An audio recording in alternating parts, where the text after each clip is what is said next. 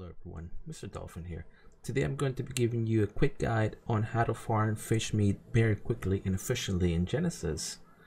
If you're new to the channel, don't forget to subscribe and enjoy the video. Alright guys, so for farming fish meat, my preferred method is to actually use one of the missions to farm fish meat or meat in general. And that is by coming to the bug fishing mission, which is in the bug biome. You can just track the mission yourself. And here it is. And what we're gonna do is just a very simple thing. We're gonna bring any carnivore or anything used to farm meat, which is Rex or Carno, whatever you want to use. And you're just gonna start the mission. And literally all you're gonna do is just kill the fish.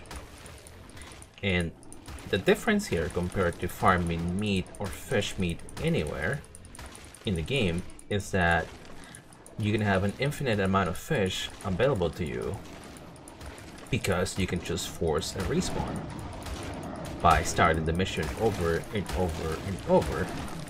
So look at the amount of fish that I'm getting.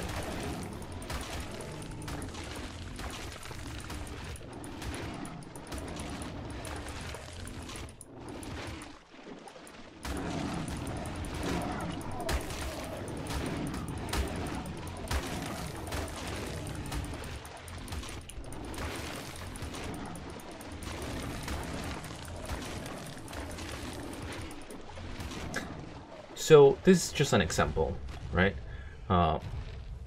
But pretty much once you're done farming meat, what you do is you cancel the mission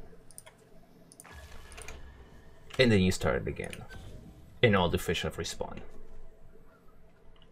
This is also a really good way of getting XP by just killing fish. If you're just trying to get XP and level up your dino really quickly, you can just do this as well. Although it's not as efficient as other missions, which I will be telling you in other videos. But if you're trying to farm meat, especially fish meat, very quickly, this is a really good method. You start the mission, farm your meat, then cancel the mission, and then start it again. And basically, you just do this until you're a slot cap of fish meat. Another thing you can do is grab the meat that you have farmed, bring something to cook it while you're here. In my case, I'm just gonna use a skiff. And that way I am actually cooking meat while I'm farming meat, so that way I can maximize the efficiency in which I'm getting slot caps of meat. So you can pretty much just finish a meat, you can pretty much just refill all your feeding troughs very quickly using this method, which will make your day shorter. You don't have to go out farm meat for a couple hours or minutes. Doing this will actually speed up everything that you do when it comes to farming meat and feeding your babies and stuff like that.